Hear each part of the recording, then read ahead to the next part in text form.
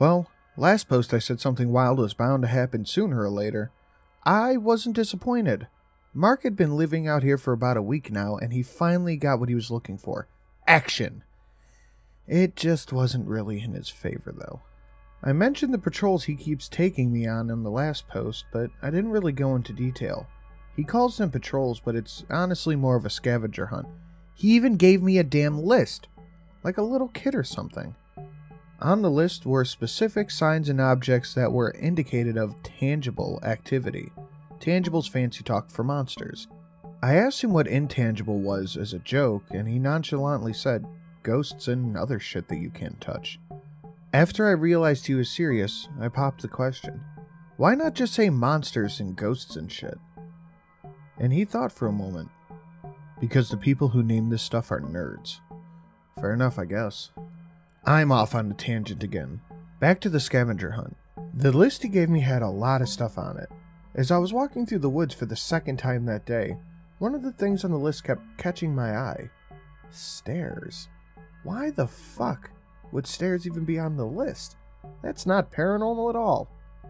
Also, if there had been stairs in these woods, I would have fucking found them already. That's not something you miss. I mean, the thought of this whole search around for stuff idea was stupid from the beginning anyway. I never searched for hellspawn on this property. It always just found me all by itself. The only reason I even participated in Mark's patrols were to humor him so he wouldn't be as crabby. And because I like to get outside anyways. Even so, stairs? I was looking at the list, eyeing down the word stairs for the 4 millionth time when it suddenly got dark. Confused, I look up to see that it hasn't actually gotten dark. I was just in a shadow. A shadow that was being cast by a tall, skinny wooden wall. I had been to this exact spot a few days earlier, and there had been no such object. The wall was about 5 feet wide and 10 feet tall, and somehow I almost walked directly into it without realizing. I began to walk around it quickly and realized it wasn't a wall. Yep, you probably already guessed it. It was the back of a fucking flight of stairs. I was honestly fucking shook. It was like I had summoned them after thinking about them too much.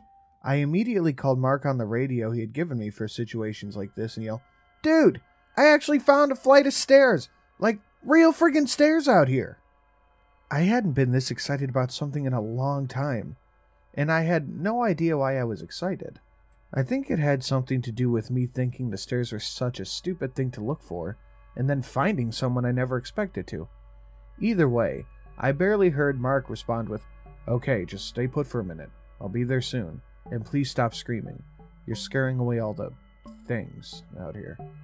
He said something else, but I wasn't listening. I was far too engrossed with the stairs. I had to go up them. It wasn't like they were calling me or anything.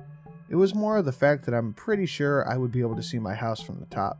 So, with Mark still saying unintelligible commands on the radio, I began to ascend. As I walked up the stairs, the woods around me started to quiet down, which is weird in retrospect, but I didn't really pay any attention to that. Another thing I noticed is that there weren't any leaves or dirt or anything on the steps. Anyone who has experience in the woods knows it only takes a few hours for Mother Nature to spread her shit all over any given object left in her care. The real anomaly happened when I hit the top step, though. The second my heel hit the top step, I heard Mark let out a, "What in the son of a bitch?" I froze and started weighing my options. If I let whatever was out there kill Mark, I wouldn't have to deal with him anymore. I also told myself I wasn't gonna kill people anymore. Does it really count as killing him if I just let him die? They'd probably just replace him anyway. I guess I'll go help. And with that thought, I went to go help him. I honestly expected a pail to be clamped onto his foot or for him to have fallen into one of Camo's traps. But alas, all I found was Mark, without his shoes on, just his socks, clenching the toes of each one of his feet in his hands. Before I could even ask him what was going on, he stuttered, You went up those damn stairs, didn't you?" "Yes, and why does that matter?" I'm telling you, if looks could castrate. Bad shit happens when you go up the stairs, you dick. I told you over the radio not to go up them. Ah, I must have missed that part.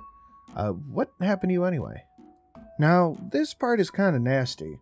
Mark let go of the end of one of his socks to reveal that the toe area was covered in blood.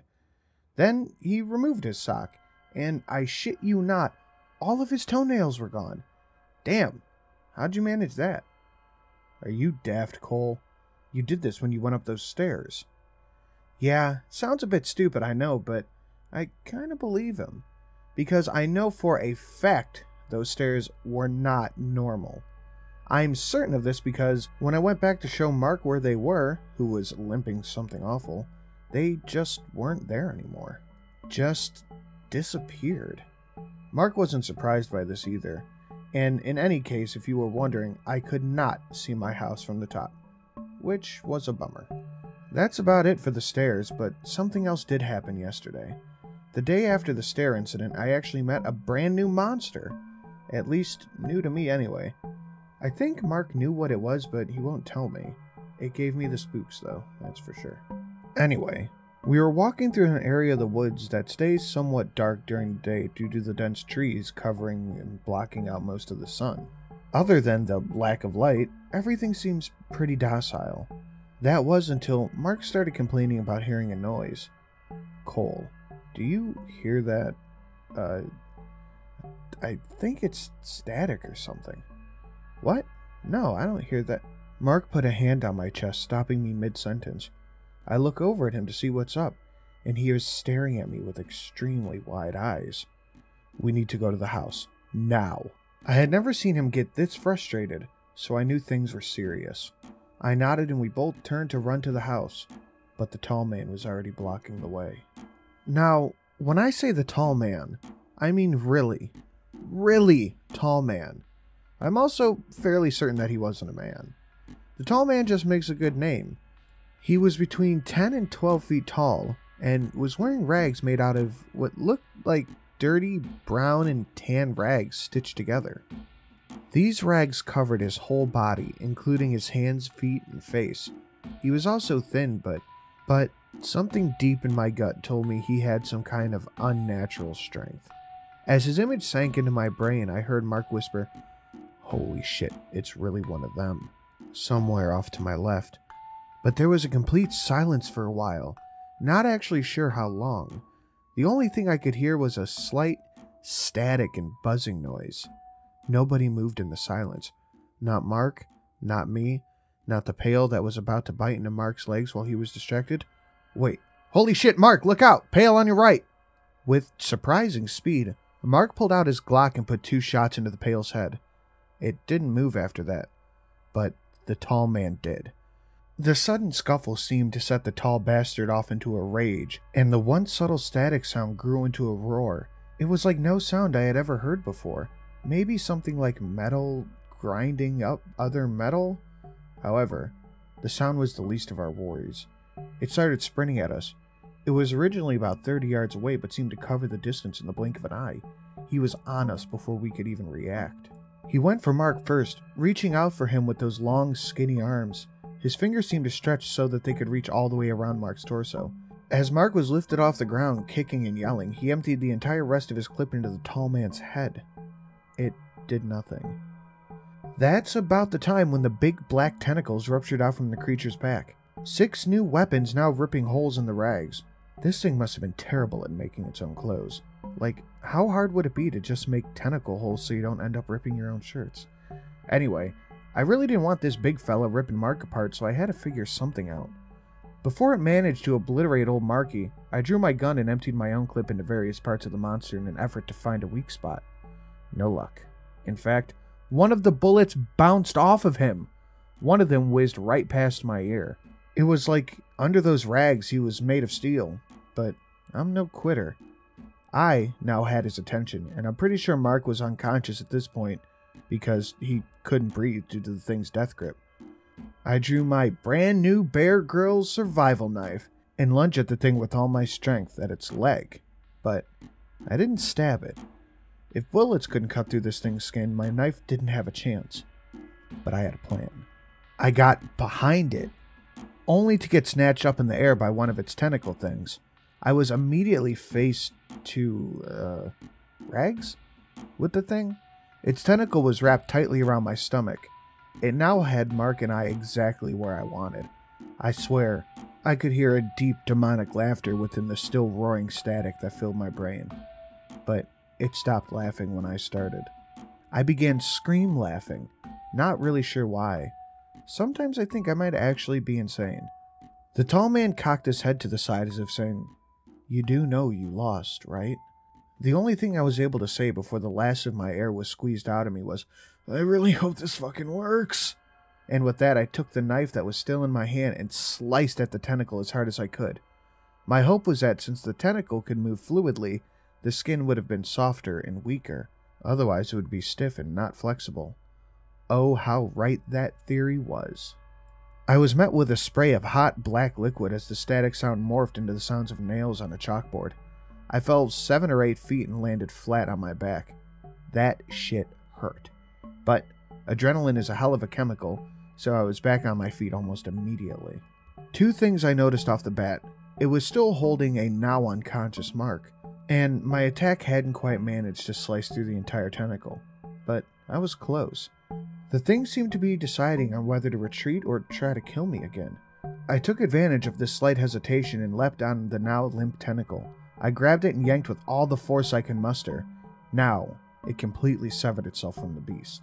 Suddenly, all the sounds in my head stopped, and I heard Mark hit the ground off to my right. I look up, only to see the tall man's covered head aimed at its now disconnected appendage. Then at me. Then at the woods behind him. Then at me. Then at his tentacle. Something tells me he's never been injured before. After he finished looking at the stuff, he bolted backwards just as fast as he approached us before. Yes, he sprinted off backwards. What is it with monsters and running backwards? Seems silly to me. And dangerous. Anyway, I ended up having to carry old Mark over my shoulder back to the house, and he could stand to lose a few pounds. He woke up a few hours later and interrogated me on how I managed to scare the thing off after he passed out. I told him I just ripped off my clothes and started running at the thing until it ran off. Mark said he won't let me see the thing's file until I tell him what really happened.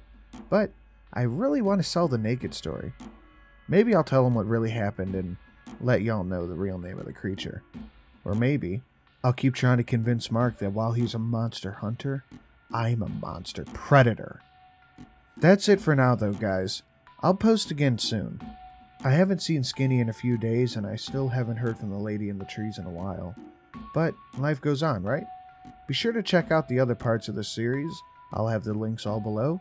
Until next time, Cole, signing off.